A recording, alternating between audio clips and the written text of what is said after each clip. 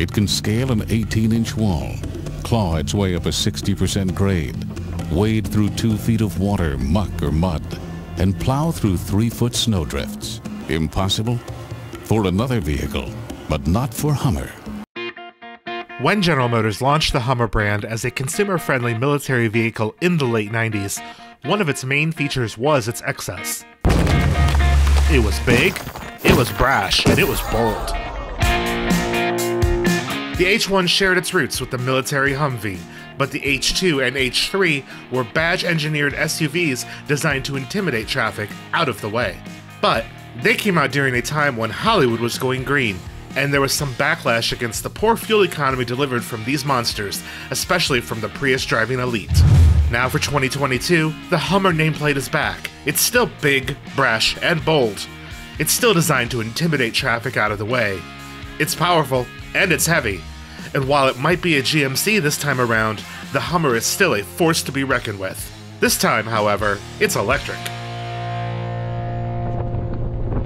We just got our first taste behind the wheel of the Hummer EV in Phoenix, and this vehicle is, well, it's something else. Today, we'll lay out all the critical specs, tell you what it was like to use Crab Mode while off-roading, and go all out in this beast using WTF. Plus, we'll tell you how it stacks up against what we think is its closest competition. But first, subscribe. Do it. You don't want to miss our upcoming reviews of the Jeep Grand Cherokee 4xe plug-in or the F-150 Lightning, right? Right? That's what I thought. Oh yeah, and ding that bell or whatever.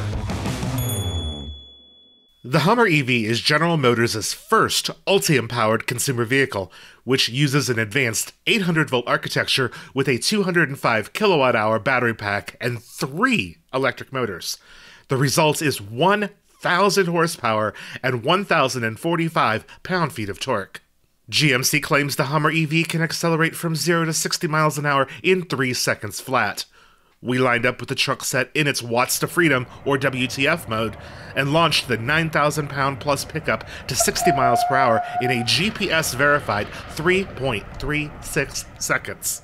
That's quick. Considering we weren't on a great surface and using all-terrain tires with passengers, we can safely say that it's as quick as GMC says. Yeah, I know I look nonplussed in this video, but I'm just cool like that. It obviously feels quick. It's a kick in the back that doesn't let up because the truck doesn't change gears.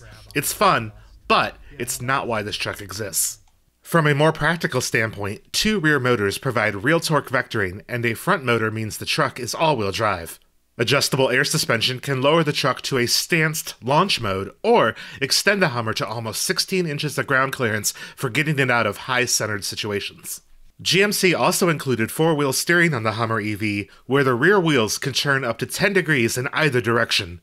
In low-speed situations, the rear turns opposite to the front to improve maneuverability. It improves highway stability by turning with the front wheels on the expressway. But the 4-wheel steering can also accelerate at 1.2 times the speed of the front wheels. For instance, in this truck's terrain mode, the rear end can swing around quicker than the front, providing unprecedented maneuverability on a tight off-road trail. Where you would normally have to make a 3-point turn in a Jeep Gladiator or a half-ton pickup, the Hummer just completes the turn. With the turning circle of a Chevrolet Sonic, it's not surprising. But what is impressive is just how seamless it is. When off-roading in a pickup truck, you often have to train your brain to take corners wide so you don't damage the truck. With the Hummer EV, you actually have to untrain your brain to do that. Sharp corners are dispatched with ease. It's almost as maneuverable as a Jeep Wrangler. After spending a day tackling some reasonably difficult trails north of the city, the only thing that holds the truck back while off-roading is the width. The 4-wheel steering makes the truck easier to steer, but it doesn't magically make it smaller. At nearly 87 inches wide, it's a big boy. Because the Hummer EV has 4-wheel steering, the GMC engineers decided it'd be fun to add a neat trick. At low speeds, the wheels will turn the same direction and allow the truck to walk like a crab down the road. They called it, you'll never guess, Crab Mode. Okay, maybe you did. Anyway, it's designed to make the truck even more maneuverable at low speeds. We readily admit it's a bit of a gimmick, but we did witness, when off-roading, where it was beneficial to have a truck turn its wheels in the same direction to get unstuck from soft berm along our trail. We didn't get to film it unfortunately, but trust us, we saw an unplanned predicament where Crab Mode saved the truck from needing to be towed out by another rig. It made me a believer. With the truck's off-road credentials confirmed, what's it like to live with day to day?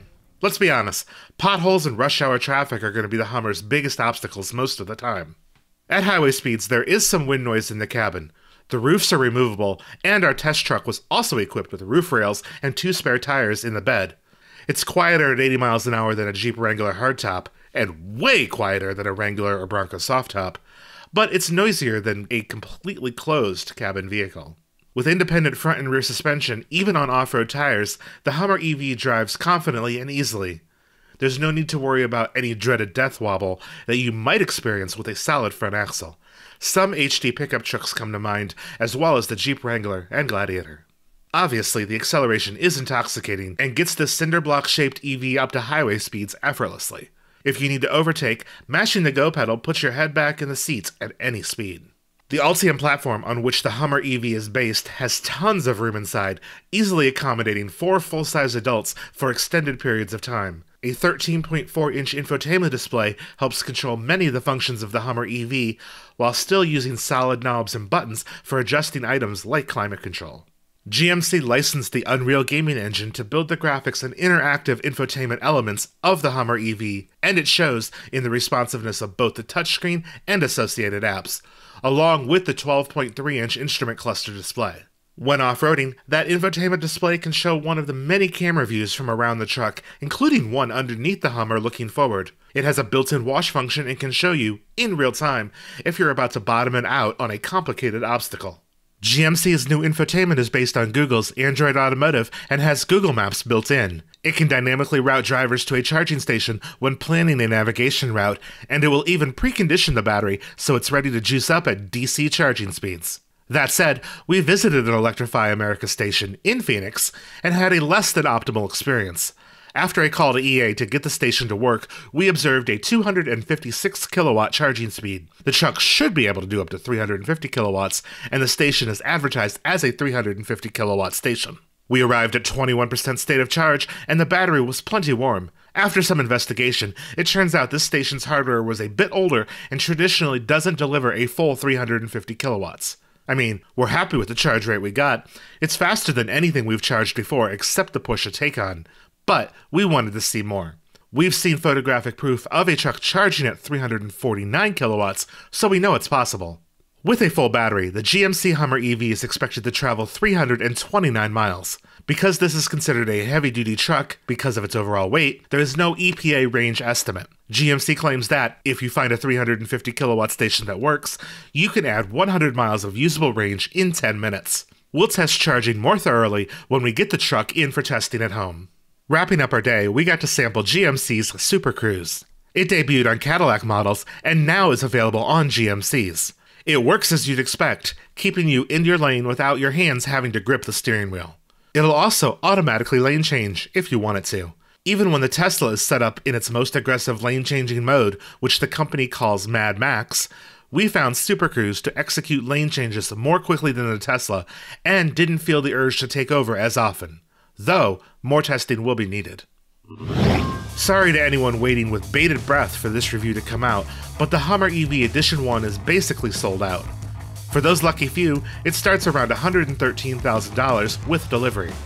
If you missed out, we consider it an off-road toy that competes with the Ford F-150 Raptor and the Ram 1500 TRX. Yes, the Hummer is electric, but the buyers are likely similar. The Raptor starts at $70,000, and there are a ton of options that can easily get it into the $90,000 range.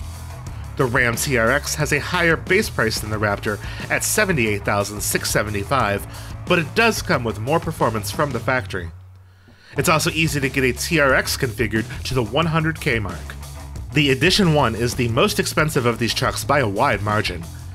There will be less pricey trims in the coming years, but those aren't available yet and won't be in the near future, so they aren't worth listing in this comparison. Now, let's talk about bragging rights, starting with horsepower. Thanks to its turbocharged V6 engine mated to a 10-speed auto, the Raptor makes 450 horsepower. Meanwhile, the TRX sports a supercharged Hemi V8 and 8-speed auto that makes 700 horses. The Hummer leaves both of these desert runners in the proverbial dust, however. It delivers 1,000 horsepower thanks to its 3 electric motor setup and its direct drive, single-speed transmission. While these trucks aren't for accelerating in a straight line, all 3 will do it competently. Ford doesn't state an official 0 to 60 estimate for its Raptor, but the folks at Motor Trend tested it with a 6-second time. The TRX does the same run in 4.5 seconds, per claims from the manufacturer.